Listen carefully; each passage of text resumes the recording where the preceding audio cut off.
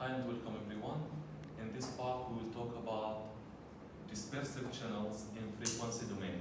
What's it, how to model it, and what are the problems in this case, and how scientists and researchers and engineers around the world are trying to solve it. So dispersive channel, we talked about in time domain. In time domain, some people call it frequency selective channel. Frequency selective channel. And in this is time dispersion, okay? Time dispersion. The frequency dispersion, some people call it time selective channel. Why frequency selective channel? Why time selective channel? I will explain it briefly here for you. In the case of time dispersion, how does the channel look like in time domain? The channel, this is power and this is time. The channel you have at time zero, let's say you have the strongest signal, which is line of sight. At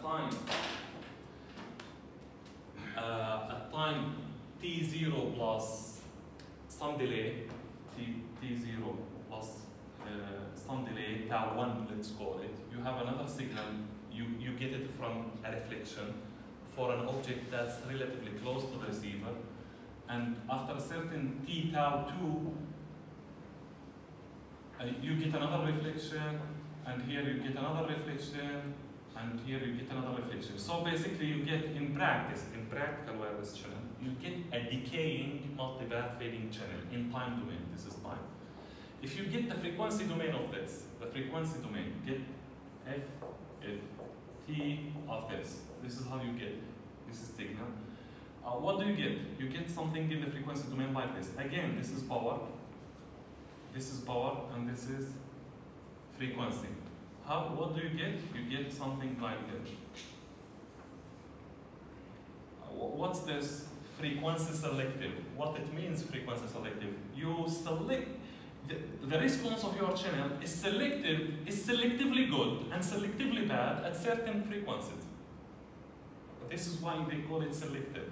Selectively good, for example, here the channel is good over this band, but the channel is extremely bad over this. The channel here is extremely bad. The channel here is, why? What do we call this? We call these deep fades. Deep fade. It means the channel is in a very bad situation, very bad construction. If your data is here, you are unlucky because your signal will get multiplied, get affected by a suppressing power amplifier, kind of. Imagine this is 0.1 and your signal is 1. Multiplied by this, it becomes 0.1. Imagine it's something that's suppressing your power, killing you. And imagine you are here, 1.5, and your signal is 1. Imagine it's 2. It's multiplying it by 2. So it's selective based on the frequency. Now, this is case 1, time dispersion channel, which is called the frequency selective channel. In frequency domain, this is in time domain. Let's go to the frequency dispersion. Frequency dispersion, how does it happen first? You have a transmitter, you have a receiver. The receiver is moving in a train or in a plane. Not only this, and all the reflections, most of the reflections are coming from very high-speed devices, very high-speed vehicles, like planes, trains, cars, Ferrari, whatever. Like the signal hits here and gets reflected with a different frequency. So suppose you send your signal at frequency f1. Okay? You send it at f1. It hits here like a mountain and gets reflected, but unfortunately the receiver is moving with very high speed. So because of the movement in the channel, the movement can be caused by the receiver because it's moving, or by the obstacles, by the object between the transmitter and receiver. The objects are also moving. like cars, trains, planes, whatever. When it hits the train and gets reflected of it, the frequency changes. So the receiver, instead of receiving the data over the same frequency, if one, what will happen? It will receive kind of this. At F0, it receives this bunch of waveforms. At F0 plus something, delta F, you receive another bunch of rays in frequency domain, and here another bunch of rays, another bunch of rays. So, and it's kind of decaying sometimes, sometimes it's not. So basically, you get something like this. When you take the f of t of this and you want to draw it in, sorry, the I-50, now we want to go to time. This is frequency. Everybody agrees with me, and this is power. Here we will draw power and we will put frequency, time, sorry. How do you move from frequency? From frequency, this is frequency domain. How do you move from frequency to time? I-50. I-50 takes you to the time. You draw this, you will get something like this. So this is time selective. Why? Because at certain time slots, the channel acts like a power amplifier. It improves your signal. And at certain time slots, like here, like here, like here, you have deep fades, suppresses your signal. If you transmit your data over here, you will get killed. Your data will get lost. You will not be able to recover it or decode it. If you transmit it over here, it will be very problematic. That's why you have a limiting bit error rate performance in these cases. Because the bit error rate performance is an average of sending thousands of bits. You get this. How do you get that average saturated at certain bit error rate level? Is because of these deep fades. If you didn't have these deep fades and all what you have is amplifier, your performance would be even sometimes close to the additive white Gaussian noise. Because not only you have noise, but also you have something that amplifies your signal. Because the signals can be added at the receiver constructively. If these two signals, you add them together at the receiver, the signal will become like this, because they are aligned. But if you receive the first signal like this and the second signal like this, and you add it, it becomes like this. This destructive, this constructive, this cancel each other, this builds on top of each other, amplifies the signal, boosts the signal. And this is what we want. The duration of the channel where it amplifies, not it suppresses. But we cannot get rid of it. This is what we get. If you want to get rid of it, you will need to use some complex pre-processing algorithms at the transmitter. But in this case, what do you call the channel? You call it time selective channel. When do you get this case? When the channel is mobile. And in the time dispersive frequency selective channel, the delay spread here of the channel, tau max, let's call it tau max, is much greater than the time of the symbol. And here, for the frequency, let's separate them here like this. For the case of frequency, here, the frequency spread here is greater than the bandwidth of the symbol, of one symbol. The frequency spread. And here Tmax greater than Ts. These are the conditions at which you get this dispersion. But you now understand physically how you get this channel, and you understand by some parameters how you get this channel, and you understand its effect on your data, because this will map to the data symbols. If you have a vector of x and you are sending it here, so x1 will be something like that, and x2 is be hitting here, hitting here, hitting here. So x0 is hitting here. Is it a bad thing or a good thing? I think it's a bad thing, because this part of the channel is in deep fade. But if I were to transmit my signal here, I would be more lucky. And my data most probably will be decoded successfully. So this is in general giving you the meaning of wireless channels and how they are different. And this is what you will see in the slides that I will share with you, with some more depth, in-depth details and in-depth explanation. But in general, you should get the picture here. You should get, like, this is a summary of what happens. Now let's go back to the to what will happen when you transmit over a frequency selective channel. Usually, when you, we already studied selective channel, we now frequency dispersion. Please pay attention to the naming because sometimes it's very confusing. People name it, case one, time dispersion or time spreading equal to frequency selective channel. Frequency dispersion, frequency spreading equal to time selective channel. When does this happen? This happens when Tmax, the delay in the channel, is greater than the symbol duration of your signal. And then when does this happen? When the bandwidth of your signal is less than the spread in the frequency domain inside your channel.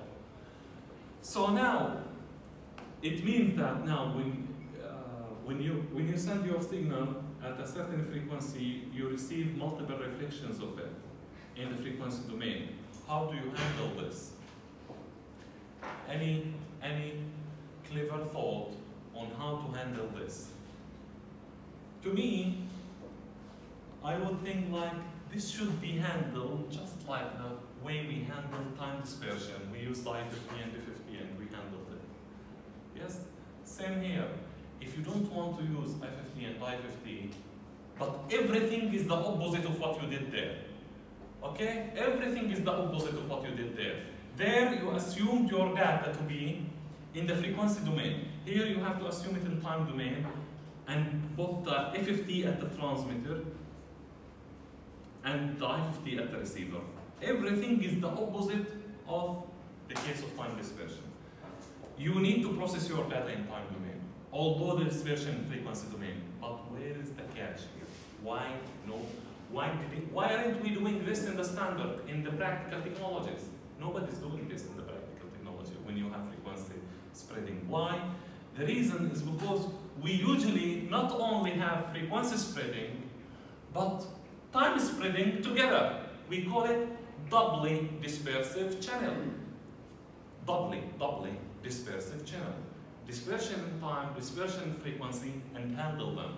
How do you come up with a system that can handle both of them simultaneously at a time? I explained to you how to handle it if you have only just frequency dispersion. If you have frequency dispersion, time selective channel, and you want me to handle the multipath net, I would just build a system like OFDM, but the opposite. Everything the opposite. Instead of starting with I50, I would start with A50. Instead of processing in time, instead of processing in frequency, I would process in time, and things will be normalized and easy equalization. But when you have them together, how can you handle this? This is a question mark that researchers are trying to answer. What's the state of the art? The state of the art in this, researchers introduced something called OTFS. Orthogonal time frequency spreading signal that can handle both these time and the frequency together. So the point here is to map your data into 2D structure. In OTFS, you have 2D structure, and you have two-dimensional I50 or O50 or something symplotic. Fast Fourier transform. It means instead of having I50 or F50 in one dimension, you have it in 2 dimensions. Until this, everything is fine. Okay, it looks a smart idea. It looks a great idea, but unfortunately, everything gets messy at the receiver side. Everything gets extremely hectic, extremely problematic at the receiver side, because you need to use extremely complex equalizers. What's the reason for that? The idea, the thought of the authors, everything, it's obvious that it's really very clever. It's really very good way of doing it. And it's gonna be amazing. But where is the problem? The problem, when you get doubly dispersive channel, how would the channel look like? The channel will be something like this. So you have here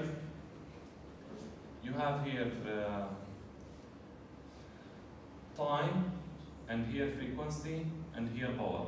Okay? At time T1, T2, T3, T4. And T5, T6, it can be 10 taps, it can be, it depends on the channel. And here at T1, at T1, this is T0. At T1, you have another dimension in the frequency domain going inside the board, in the wall, like this, like this, like this, like this. For each spreading in time, you have another spreading in the frequency. And this spreading can be in the form of samples in the frequency domain. And each one is independent of the other. So what type of equalizer you will use to handle this? Just tell me. Just tell me. You have two dimensions, spreading in time and frequency, and here is the power. At each time slot, you have, this is spreading, like this is spreading here in time. At each frequency, you have spreading in time, and at each time, you have spreading in frequency. What type of equalizer can you use here? The equalizer currently being researched, people are doing research on them, are really complex. Really complex. So this is a question mark. And that's why OTFS was proposed to the 5G standard to include it in the 5G technology and include it inside your mobile phones, but unfortunately the standard body rejected it. And the reason why they rejected it is because when they investigated how they should design the receiver is found out to be extremely complex, extremely sophisticated. It means when it's complex, sophisticated, if you deploy it in your phone, and it will cause your battery to drain very quickly. I mean, yes, but like, what's the point of having something complex in my receiver? And imagine how many chips over the world you need to print and design and ship. This is not like a straightforward or simple decision when you want to change a waveform at the mobile handset. It's not a simple decision because it's gonna impact all the phones in the world. And your phones are gonna deploy this algorithm and use this algorithm. So if it's not efficient, why should I proceed with that from the beginning? So what we want to do now, we want some clever ideas that maybe can use machine learning, AI, or some clever ways of designing it at the receiver so that we can really what? Make this possible.